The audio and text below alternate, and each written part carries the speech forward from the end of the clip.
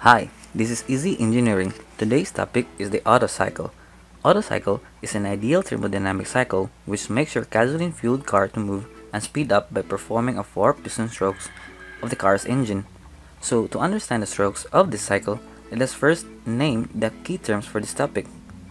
First is the cylinder, the space to which the piston travels up and down. Top dead center, farthest point of the piston's upward travel. Bottom dead center, farthest point of the piston's downward travel. Stroke. This is what we call when the piston travels from bottom dead center to top dead center or vice versa. Intake valve introduces the air and gasoline mixture into the cylinder. Exhaust valve evacuates the unburned gases from the cylinder. Spark plug provides heat energy by its spark. And finally, piston, the one that converts the heat energy from the combustion into mechanical energy that will rotate the car's wheels. So now, we are ready for our main event, the 4 strokes. And here, our intake valve is open, and this is what we call the intake stroke. Piston travels downward from top dead center to bottom dead center to draw the air and gasoline mixture into the cylinder. So as you can see, the volume increases. Next is the second stroke. Piston travels upward to compress the air and gasoline to make it a combustible mixture.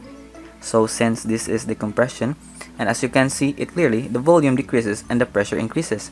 This is called the compression stroke.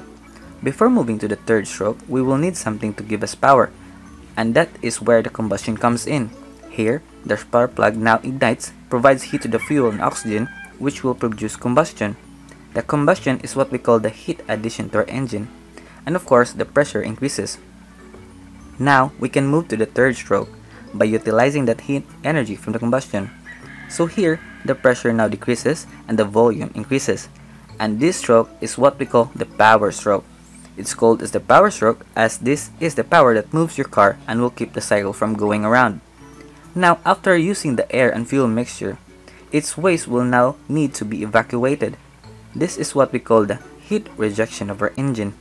The exhaust valve is open to assist the evacuation of the waste gases from the cylinder, making the pressure to decrease. And finally, the last stroke.